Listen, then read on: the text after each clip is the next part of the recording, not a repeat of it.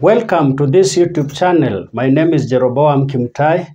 This evening is a blessed evening. I am with Bishop Michael Odhiambo Opiyo. Yes. Yeah. Yeah. Kenyans and everyone in the world, it is because of Christ that I came to know about this powerful man of God. It is because of salvation that I knew about him. Now, it has been a long journey going to, since 2005, we can do the mathematics. It's a long time. And God has nothing that he does without a purpose. God does everything with a purpose. And this evening, we are today seated here. We didn't know that it will reach this time, but thank God because of technology and everything. Now, I want to talk to Kenyans together with Bishop today, and especially in this time of where we are preparing for elections. It's quite something. You know, people try to separate at times like this, but as Christians, having spiritual fathers like Michael here, Michael Opiyo, I know things will not go astray if we maintain the pace with our God. And so before we talk about elections, I want him to talk to us about what he was doing today in church briefly, because you know, the Spirit of God is so wonderful. He does things timely. Wow. And he has been sharing before we went to the program about that thing, about dedication. And I feel as though he tells us about that because I know it's high time even Kenyans dedicated something to God. Wow. about elections. So welcome, Bishop. Yes. Take us through what was happening today in church before we continue. Sorry, it's a bit, man of God, it's a bit wide because we dedicate this week to prayer, and we've been in prayer and fasting since Monday. And our theme for this prayer was dedication. It was open because we realized that there are many things that we are supposed to dedicate to God. And so today we were having a dedication service, and our theme mostly was on 2 Timothy. Chapter number 1 and verse 12, where Paul says that because of this, I've suffered all these things. Nevertheless, I'm not ashamed. That's what Paul was saying. Yes. For I know whom I've believed in. Amen. And I'm persuaded that he is able to keep that which is committed unto him against that day. So that word committed, we see that from there, we learn that God can only keep what you commit to him. Sure. Whatever you not commit to him, God cannot keep, because God cannot just come into things without you involving him. It is only the enemy that wherever he sees you've not committed something to God, he takes it that automatically he is allowed to come in. And we realize that many of us, even Christians and even people who say they're believers, we have overlooked, we have been so presumptuous. Yes. We have been assuming that once I'm a Christian and I pray, God will always be in charge. It does not happen like that. Paul tells us that God will keep only that which we commit to him. Amen. So if I don't commit my life to him, God is not obliged to keep my life. Because the enemy also as a leeway of coming, because I'm like something that is open. So, for example, many people got married maybe in church, but they've never committed their marriage to God. They've never dedicated their marriage. That this marriage, God, we put it in your hands. In your hands, yes. Yeah. So it belongs to you. You guide us. Whatever comes in, Lord, handle it. They've never done that, dedicated. Many people have started businesses. They never dedicated that business to God. Maybe they went and gave an offering and they didn't even know why they were doing that, because the truth that you do not know cannot make you free. The Bible says, if you abide in the word and the word abides in you, that you are a disciple indeed, and you will know the truth, and the truth shall make you free. So the truth that you do not know cannot make you free. So you can pray because people are praying. You can give because it had been said give. But unless you have a revelation behind that truth, so that you are doing something out of revelation, then now it attracts what is supposed to attract because you are doing something in knowledge. And we found out that many people, even believers, they are going along with things and they're wondering why they have problems in their marriages, they have problems in their families, they have problems in their health, they have problems. I'm not saying problems will not come, but if you intentionally dedicated that particular aspect to God, you are sure that you'll come out as a victor. Amen. Because God cannot lose any battle.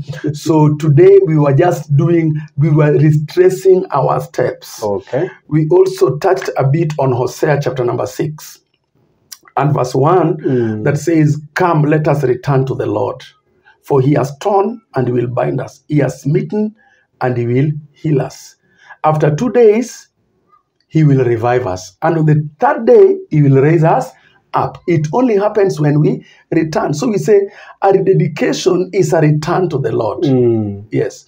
And so when we return to the Lord, we take matters seriously. We touched a bit on also on Cain and Abel. Yes. And in Genesis chapter number 4. And the Bible tells us that after a period of time, Cain brought the fruit of the field before the Lord. And Abel also brought the firstlings of his flock before the Lord. And Abel's offering was accepted. And then we ask, why was Cain's offering not accepted? Why was Cain's offering not accepted? And God told him, if you do good, will you not be accepted? It means he offered, but the motive, he was presumptuous. It was as an afterthought. It was after a time that now he brought his offering. But Abel did not wait after a time. Immediately he brought the first fruit. It was like he dedicated his flock to the Lord. Because God always wants a first place in our lives. So when we give God first place in our marriage, immediately we get married, we give our marriage to the Lord. Then that's a marriage that's dedicated. When you start a business, you go and dedicate it before the Lord. And there is a way in which we do that dedication. We can learn from the scriptures. We're not going to that because I believe that's not the real point we are discussing today. But because you told me to touch a bit on what we had. Yes. So I asked you to touch a bit because you have been doing a rededication. Yes. This leads me to what we need to do as Kenyans. I just feel like we need also to do a rededication of the whole nation to God. So how can we do that as Kenyans, knowing that we don't belong to the same, especially religion? Okay, others do not know even God. They have not given their lives to Christ. So as a nation, as we say, we need to rededicate our nation. As Christians, as men of God, can we do it? And then it protects everybody wholesome, including those who do not know the Lord. It is possible. Okay. We learn by history. All right. And the best history is the Bible. Because the Bible has stories of things that happened. And they literally happened. Okay. Mostly like in the Old Testament. You see, when the children of Israel rebelled against God, God always raised another nation to use as a rod to punish them and to bring them back in line. And there was a time when the children of Israel rebelled. And God raised a prophet called Jeremiah. And Jeremiah warned the people that what's happening is God is tired with what's going on. And so you are going to captivity. You are going to captivity. But if you repent and change, God is going to return you back to your land after 60 years. God is going to take you out so that the land might find rest. For sure. And many prophets rose and said Jeremiah was a liar. Because it was like Jeremiah was going against the grain. They did not believe that Judah could go into captivity because the temple was in Judah. And the temple was built and was dedicated. And God said that I've loved this place and I've chosen this place to be my dwelling place among my people. And my heart will be here perpetually. So they believe God cannot leave. They believed so. God cannot leave. No matter there was no way God can leave Jerusalem. So they were saying Jeremiah was a false prophet. But Jeremiah told them, surely you are going to captivity. You're going to captivity. But there is something that's connected with what we are saying about praying for the nation. Yes.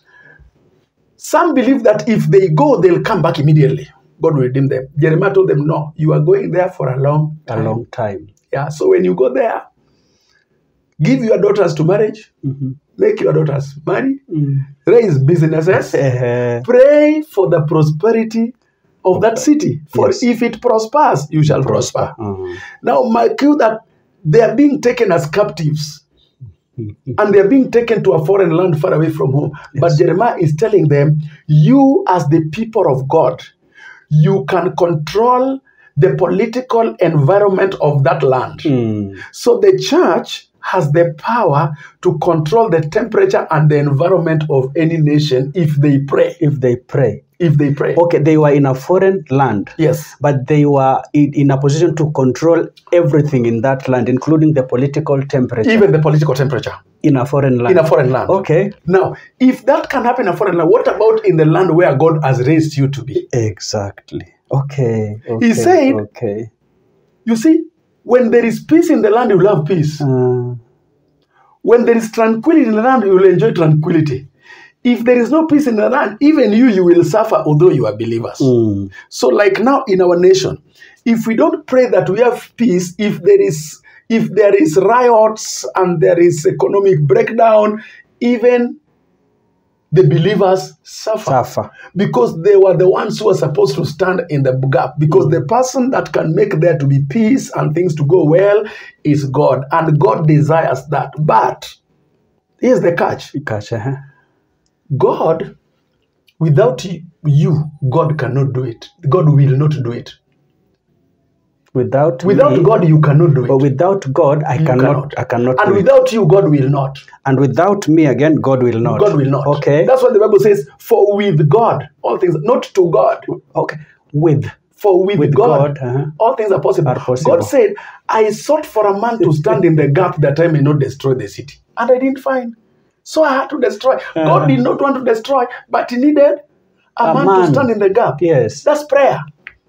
He needs somebody to pray for the land. Just to say, God, please have mercy. And then he'll say, you've wronged, but I'll not punish you because somebody asked me not to punish you. Yeah, he prayed. So we believers, Christians can stand in the gap and can make sure that this land will have peace, whatever the outcome of the election that is forthcoming. Yes. Because right now, everybody has an opinion, but the person that knows who is going to be our next leader in this land is God. Yes. Because the Bible says God is one that lifts up one and brings down another. We may desire because we are people. Everybody has someone that he desires to lead. But in the end, it is God. We are told, the Bible says, many are the plans of a man, but the purposes of God that prevail. Amen.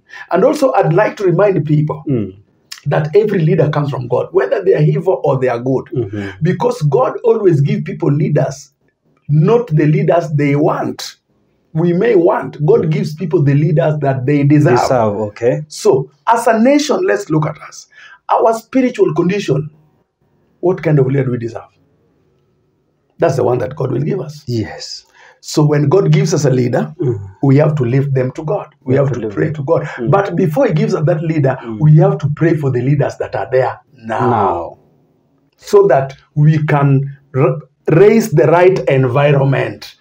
And we can also take this time to confess and intercede for the sin of the land as believers. So the procedure is, before we think about the leaders who we are expecting to come and sit, take over power, we need to pray for the leaders who are there now. That will help us to set a good environment. Across the board. We need to pray for our president. We need to pray for the deputy president. We pray for the their government. We pray for all the departmental heads, and we pray for the CSS. We pray for the government. We pray that there may be justice in the land. Because God is a God of justice and righteousness. But if we love unrighteousness, then God can give us an unrighteous ruler. Because God lets us have the leader that we deserve, not the one. God, in fact, Brother Jeroboam, God is so interesting.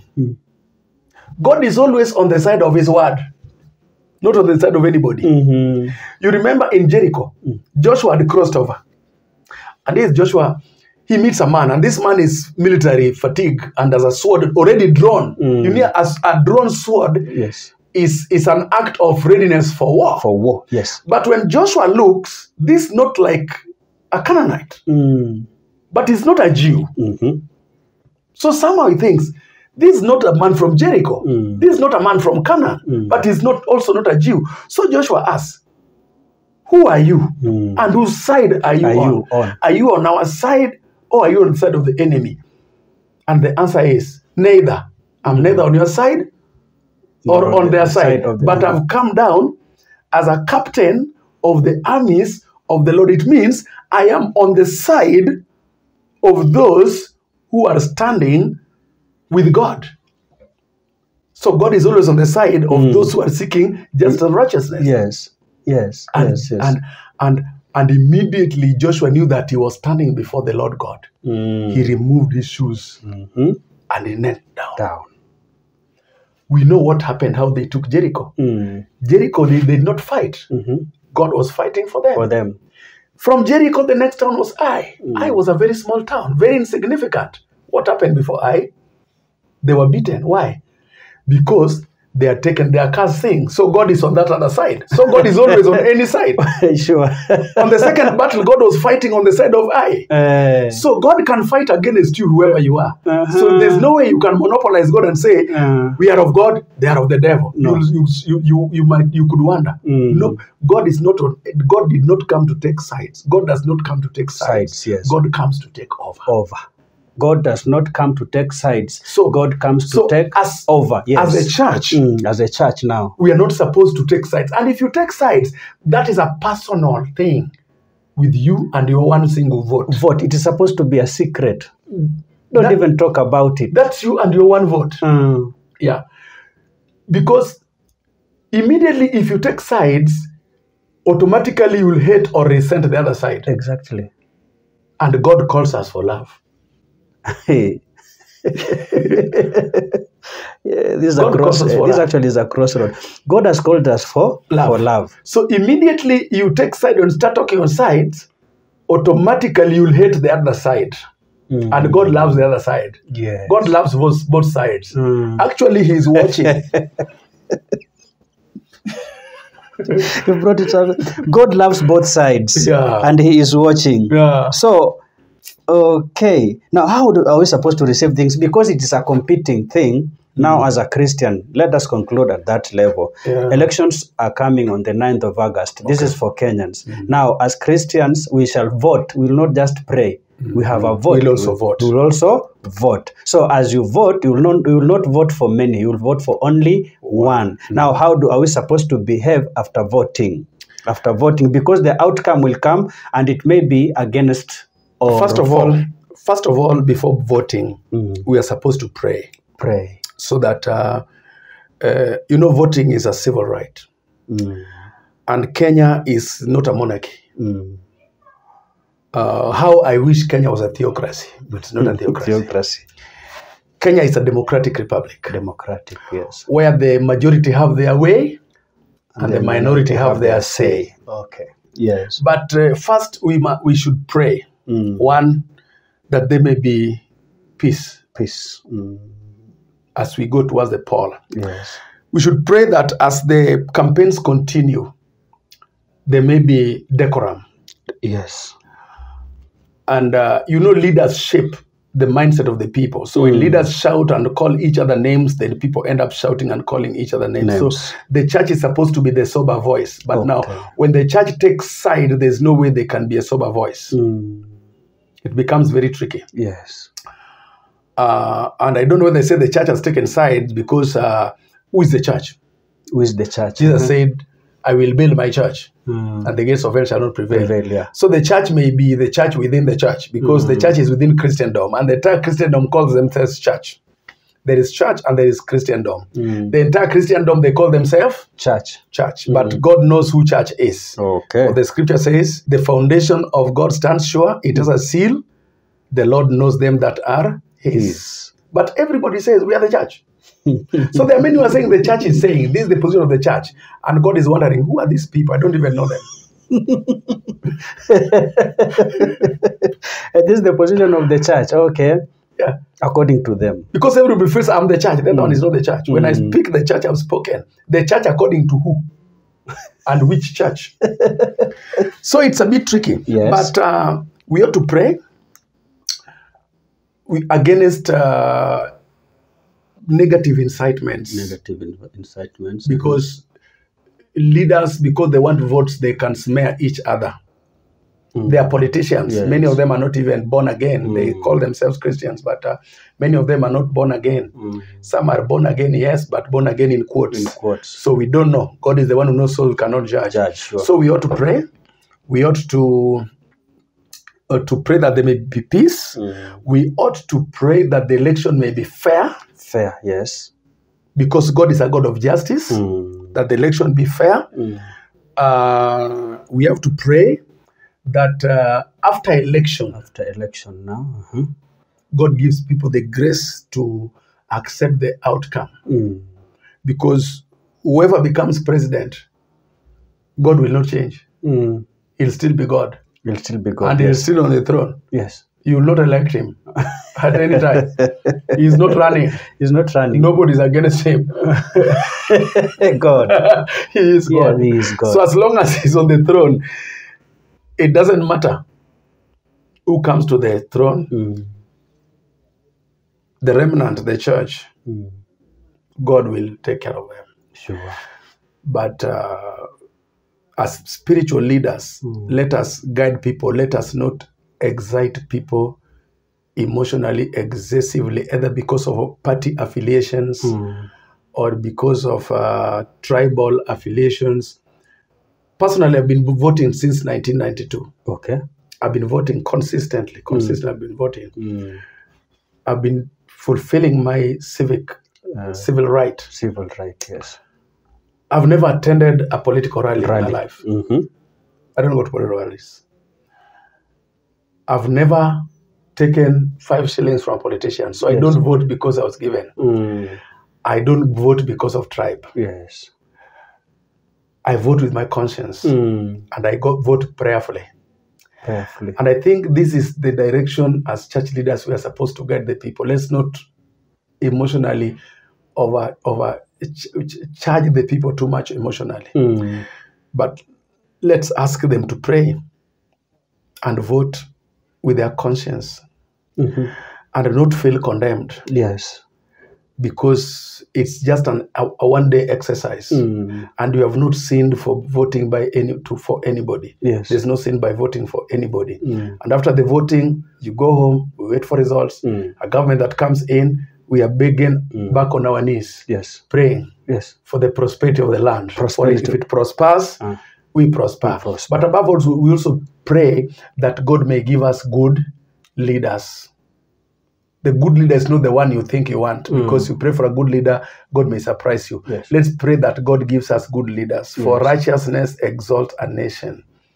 So we may be emotionally inclined in certain way that because of our ethnicity or whatever. But in the end, if we get a good leader, all people will find good. If we get a bad leader, everybody will suffer. Sure. Yes, so we get a good leader, everybody will prosper. We get a bad leader, everybody will suffer. And the ball is with the church. Yes. You know, we have contestants in Kenya. Everybody wants you to vote in their favor. Yes, but actually we will vote for one person. But before we go to the vote, we need to take a position as a church and pray. And we need to stand in the position of God. Who God will bring is the one that we will accept. Remember, you are praying. And so the one that God will allow to be a leader will be an answered prayer. Yes. So we don't need to be agitated in any way because of what will come out of this voting that is about to come. It's only 5 years. Another thing will come like this again. But what remains is we need, after voting, to pray for our land. Yes. After voting. So prayer does not stop before voting. After voting, we continue praying for our land. And everything is at the hands of the church. And the church is supposed to take a neutral position when it comes to such a season. And so thank you because of this program. And before we close it up, let me say what I always say: subscribing helps, subscribing spreads. So subscribe after watching, and then like and share to friends, especially Kenyans. And the people who will watch this broadcast even abroad, pray for Kenya, because we are part of this world. And I know that when Kenya prospers, everybody will prosper out there. What you don't have, we have. What we don't have, you have out there. So we need to coexist. So pray with us. It is not a Kenyan thing. Kenya even stands with many nations, I know very well, in peacekeeping and very, very many things. We Kenyans pray for other nations. So continue praying. Even in hosting refugees. Exactly. Kenya is a land that has opened their borders. Yes. For many people. There are people from almost every nation of the world here in Kenya. And they're residing peacefully. There is no kind of phobia. There is no persecution. People move freely. Nobody cares about the other way there is a foreigner or not. Any problem that is always in Kenya. Kenya have problems among themselves. Among themselves. Just among themselves. Another one was telling me, we just hear Kenya, there's post-election violence, but we cannot take our aeroplanes and go because we know no Kenyan touches a foreigner, even in post-election or something. Be it post-election speech, I don't know, because we don't really fight. We have tension and everything. I was talking to another South Sudanese young girl. I was telling her, now that you talk this good Swahili, will you go back to South Sudan? She told me, I will not go. Wow. Kenya is my land and Kenya I love it so much. And even our nation cannot offer the peace you offer here. You know, when the government offers peace, it is accredited, it is attributed to all of the Kenyans. So we have a big part to play. So thank you, and thank you once more. Now we have said about prayer. Can you say a short prayer as we close? Okay, let's pray. Our Father in heaven, through the name that is above every name, the name of Jesus, thank you for this time and this opportunity that we have sat here and deliberated, particularly towards the election that is forthcoming in our land, Kenya. Lord, now I pray for this land.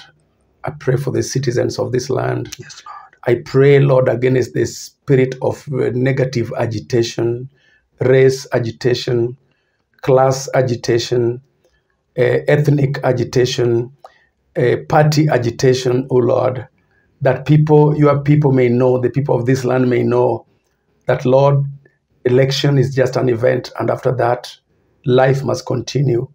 And our hope, our prosperity is not in the politicians, in as much as they promise a lot.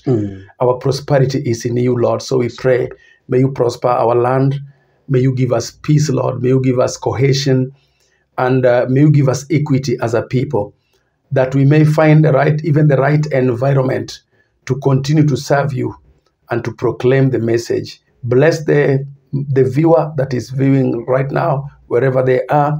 And Lord, may you give them a point to reflect upon, even as the days of the general election in Kenya is drawing nearer and nearer. Above all, we will celebrate the leader that will give us, Lord, and we'll pray for them. You know them even by now. So we commit them into your hands. I pray for your grace upon them. I pray for peace during this electioneering campaigning period, Lord. I pray for the armed forces of Kenya. I pray for the police. I pray for the interims. I pray for the Independence Boundaries Electoral Commission, Lord. I pray for all organs that are connected to this election. Lord, may you take charge in those places. And may there be sobriety. And may there be patriotism in our land, to the glory and honor of your name. For this I pray, through Jesus Christ, our Lord and Savior. Amen. Thank you so much, Bishop. You're welcome, man of God. Thank you so much. You're most welcome. Thank you. You're welcome. Okay, viewers, we love you and bye. Bye.